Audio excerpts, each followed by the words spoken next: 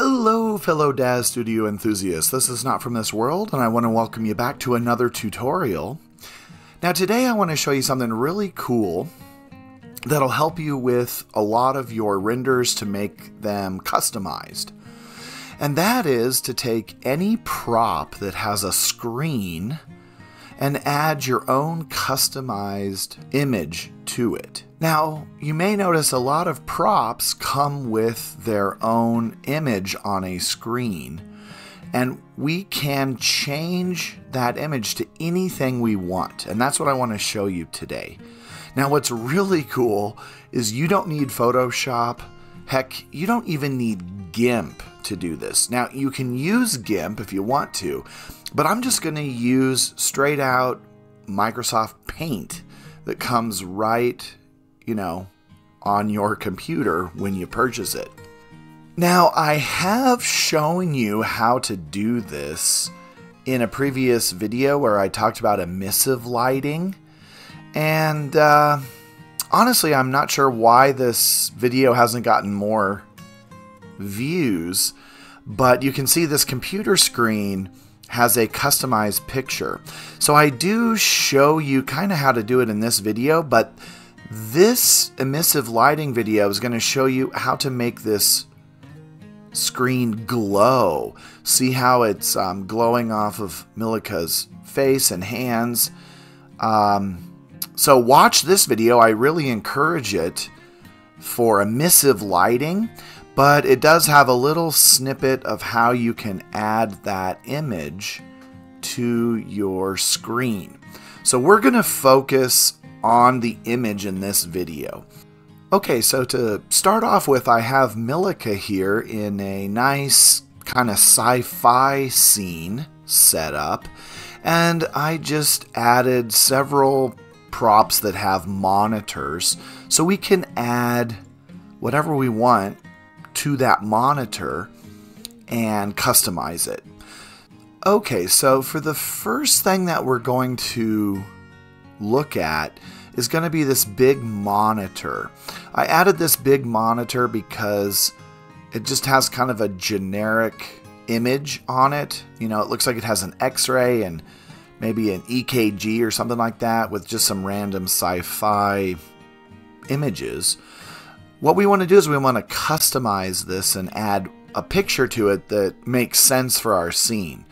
So in order to do that, I'm going to double click it. And once it's selected, I'm going to go to the surfaces. And under the surfaces, it just says large monitor. If we drop down, we're going to notice that there is a lot of components to this monitor. So this monitor has the arm, the base, says con, frame, housing, and so on. We have to find the screen. Now, on this prop, it doesn't actually say screen, so I had to play around with it a little bit when I first started using this, and I learned that the screen is actually this thing called light. And so I clicked on that, and then when you go to diffuse, it'll bring up the diffuse color that shows you the image that is being displayed. So if we click on that, we can go to browse, and when we go to browse, it's going to bring up the texture folder of the product that you're using. So this happens to be a Davo prop, and the texture, and it just shows you where it's located. And if you double click on that, you're going to load that photo into the prop.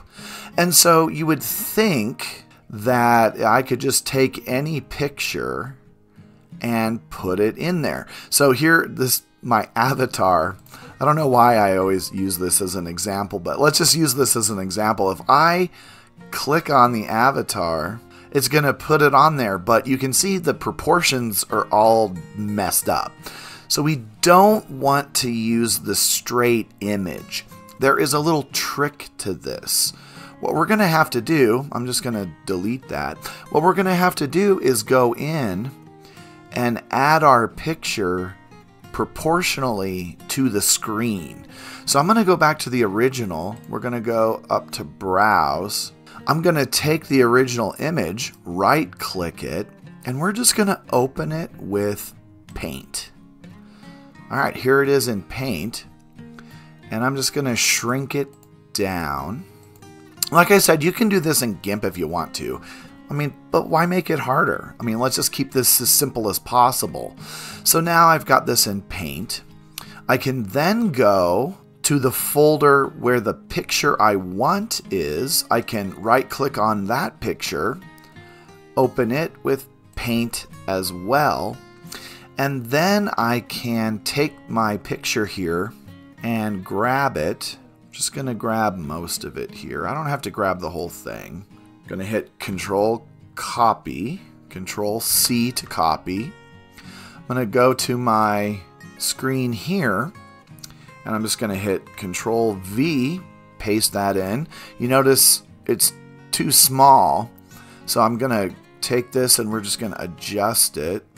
And how I'm going to adjust it in Paint is not by dragging it, because that'll just pixelize it and everything. I'm going to come up here and just increase this. Let's go to 150 and see what it looks like. Okay, that's close.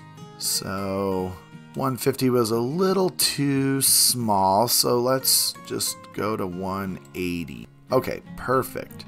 So see, now I've got my image, and I'm going to line it up. It's a little bigger, but it's pretty good. We're going to line it up over the original image. Now, the reason why this won't work if you just cut and paste it, you see how the original image has white above it and below it. And so we have to put our new picture right over that original. Now, when we do that, we want to file save it as a new image. All right. And I made a folder. I never save these in their original product folder. Don't save it in that original texture folder. Make your own file folder and then put it somewhere. So I just made a tutorials folder, and I'm gonna I can rename it anything I want, but let's just keep it as the lamp screen, and I'm just gonna name it lamp screen 1, and I'm gonna hit save. Okay, I'm gonna get out of Paint, and we're gonna go back to DAZ Studio. I could hit cancel, kind of refresh this. But now I can add that picture right to my screen by clicking on it, going to Browse. I'm going to go to that folder that I created, and then here's my image. I just click on my image, and now the image is proportional to the screen. Beautiful.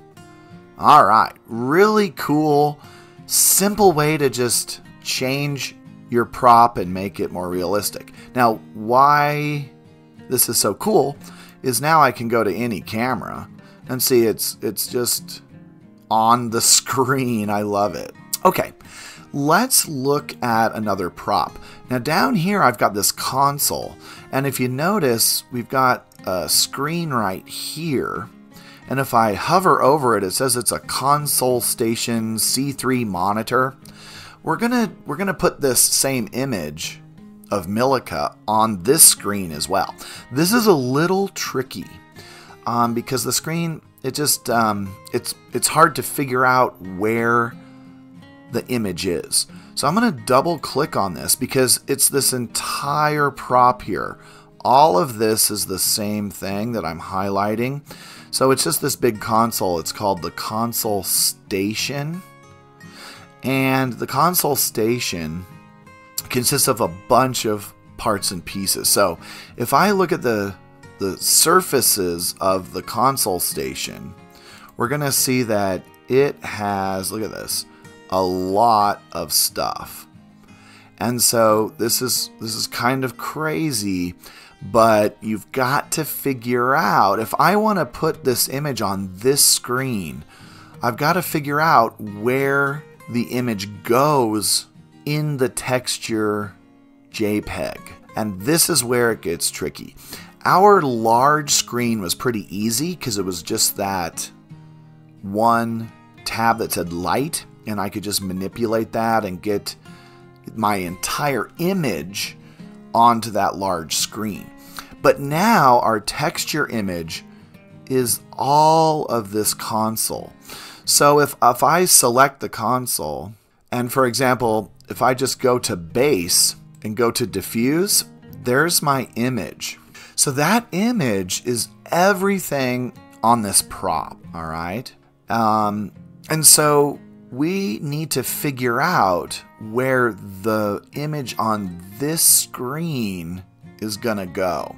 Now what's tricky is finding that screen in our big list.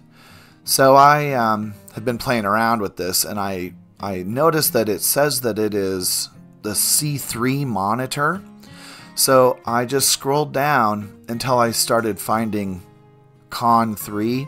So here's the base, and if I keep going down, you'll see that it's right here. It's actually the very last thing, this Con screen. So if I drop the menu down for this Con 3 screen, I go to diffuse, you'll notice that there's no image, and the diffuse color is black. I can turn that black to white, and see, now I can see that the screen is now being displayed as white. So I know I now have the correct part of the prop. Now the same thing goes here. If I just select my arrow, go to browse, find my Milica girl. She's actually, the original is in my texture folder here. So see, my original, she's right here. If I click on that, I don't get any correct proportions. See, it's that picture. See, here's the curtains. It's the same picture. You can see the little picture on the wall, but it doesn't match the screen. So I've got to go in and manipulate this. So to get the correct image on my screen here, I'm going to go back to this base, go to the diffuse, and I'm going to open up its original JPEG. So to do that, I'm just going to click on it. I'm going to go to browse, and it would open up the original folder. Now I already have this saved in my tutorials, so here it is. I'm just going to click on the original, go to browse, and it's going to open up the original folder where this JPEG is for the console. Now I already did that, and I saved it into my tutorial folder. So this is the original. I can open it up. Let's open it, right click, go to paint. And this is the original JPEG for the prop. So I'm going to save it in my tutorial folder as a new JPEG. And when we look at the image, I'm going to scroll down, and I'm going to take my screen, go to diffuse, and let's add that image to our screen.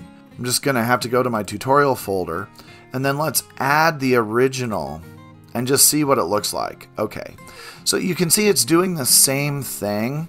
It's just displaying a partial picture, but now I can see kind of where that image is being displayed.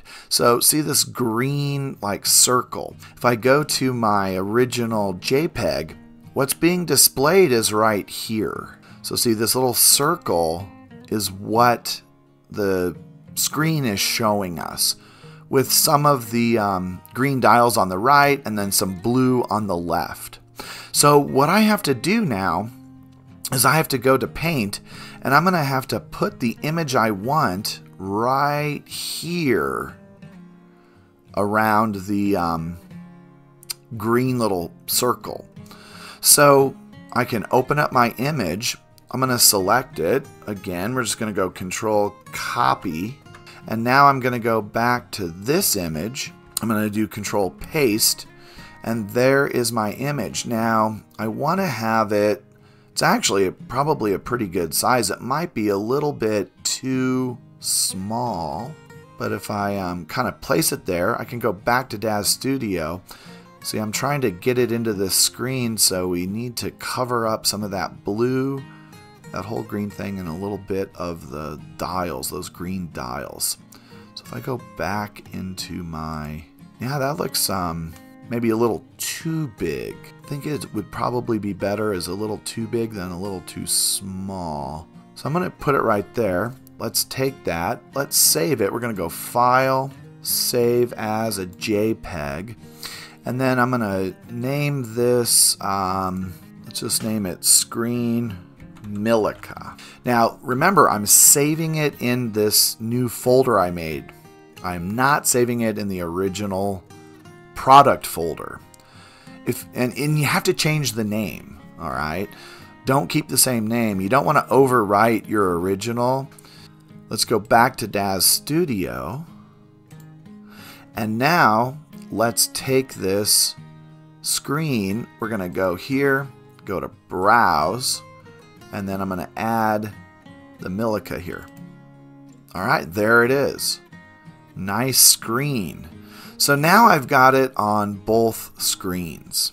Okay, something that I want to show you that's really cool that I guess is a feature of DAZ Studio 4.22, because in previous versions this didn't work. But it used to be that if I wanted to change this image, I would have to create a new image the same way and then save it as a different file. So let me show you, for example, if I wanted to add this YouTube symbol into the picture instead of Milica, I could add it in. Let's just add it into our picture. We'll go Control Copy. Then we'll go to the picture with Milica. Alright, so you can see I added this YouTube logo instead of Milica. Now, it used to be that I would have to save this as a new file. If I didn't save it as a new file, DAZ Studio wouldn't recognize it and it would keep the original Milica picture, and then when you tried to reload it, it would say that there was an error. But what I've discovered with our new DAZ Studio 4.22 is that if I just go in and take this and save it, when I go back, it actually just converts it to the new saved picture. So that is super cool. This was something that did not work properly in DAZ 4.21 and earlier. I always had to make a list of pictures if I wanted to change them. So now it's just changing that picture based on the newest save, which is super cool. So see, if I go back and I undo this, put Milica back, hit save, when I go into DAZ Studio, she's back. There she is. So I hope this tutorial helped you out. It's pretty cool how you can do this. You can do this with any of your props. You can add pictures.